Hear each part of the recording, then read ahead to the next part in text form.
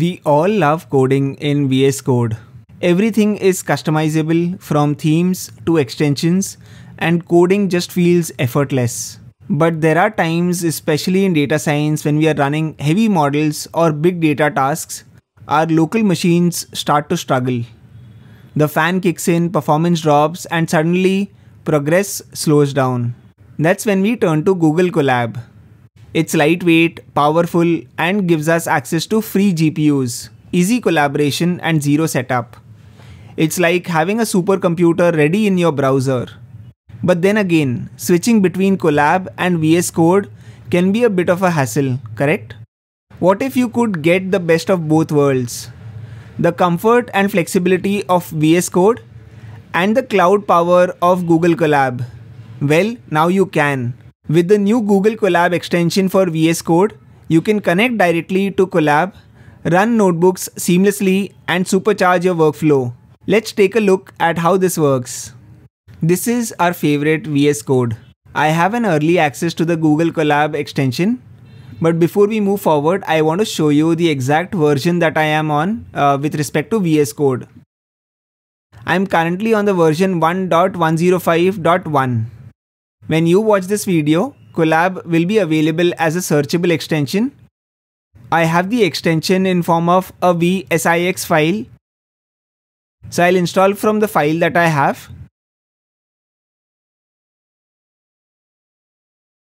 Now the installation is done.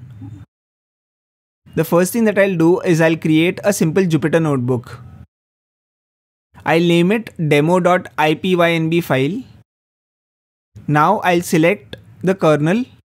The kernel that I've selected is Colab, and I click on Auto Connect. The first time when you use this, the extension will want you to sign into Google, so you will have to allow this, give access to your profile, and that's about it. Once you do that, you will select Python as the kernel, and that's about it. Now, when I start typing import numpy as np, import pandas as pd, and when I run this, you're basically using the servers available on Google Colab, and that is how you're kind of executing code right now. When I now run the command nvidia-smi, it tells me that the command is not found. Why? Because by default, you've created a CPU instance. Now, what if I want a GPU instance on Google Colab? Well, you can do it from VS Code itself. Let me show you how. I click on the Python 3 kernel, I click on New Colab Server, I click on GPU, I click on T4, and I press Enter. That's it. Now when I execute import numpy as np and import pandas as pd, this is running in a GPU instance. This technically runs on CPU as well, but the differentiating command is nvidia-smi. When I run this, here is where you can see that you have access to a Tesla T4 GPU.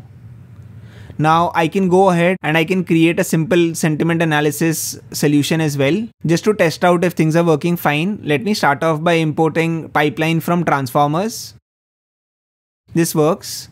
Then I create a sentiment analysis pipeline and I pass in device equal to 0 so that this model resides in the GPU. I create a variable called as text to analyze, which is Colab on VS Code is amazing. And finally, when I call the pipeline by passing in the input text, it gives me that the label is positive.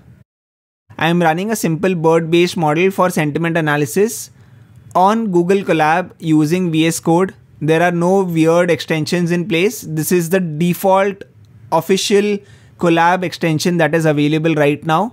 I would highly encourage all of you to use it, because if you need compute in case of LLM development, then Google Colab is something that you should definitely utilize, and you can do it locally through your VS Code application. This is all that I wanted to show you. I wanted to show you how you can merge the powers of VS Code along with Google Colab and create some amazing LLM applications on the cloud. Thanks for watching the video. Subscribe for more such amazing videos on AI and LLMs.